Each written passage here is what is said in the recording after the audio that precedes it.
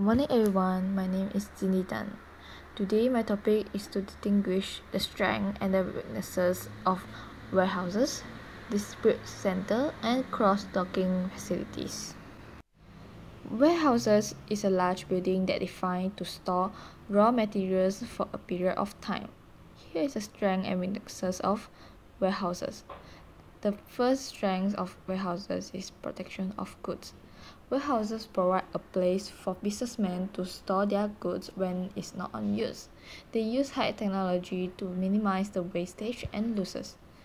The second strength is the ideal locations. Warehouses normally located in all places such as airport, railway stations, and also seaport to load and unload goods to be import and export easily. The third strength is increasing in employment rate. Warehouses create a number of employment opportunity for both skilled and unskilled workers in the country. Here comes the weaknesses. The first weaknesses is control on own goods. Some company may want to have a physical sign on their stock to see how much the stock they left.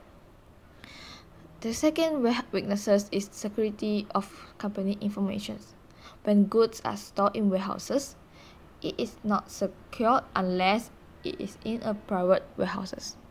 And the third weaknesses is consume time. When goods are stored in the public warehouses, the businessmen need to go through the third parties to get their goods before it is sent to their customer. Distribution center is a place to store goods for a short period of time. It normally works on a daily basis. Here is the strength of the distribution center. The first strength is save cost. When goods are stored in distribution center, businessmen were able to cut down the manpower and shipping costs as they do not need many manpower to move the goods.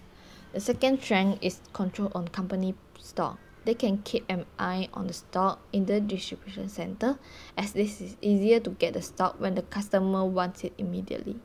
The third strength is accessibility. This is more convenient when the goods are stored in distribution center as this provides easy access when the product is needed. Here comes the weaknesses of distribution center. The first weaknesses is the control on own product. When the goods are stored in distribution center, businessmen will not know whether the product has been distributed to their customer or not. The second weaknesses is the cost. The longer the period the goods is stored in the distribution center, the higher the amount that need to be paid by the businessman. And the third weaknesses is the staff training. Company need to give training to every employees in every distribution center. They need to be trained to take good care of the product and to give out the product to the right customer. Cross-docking facilities is a place that receives docks and shipping docks.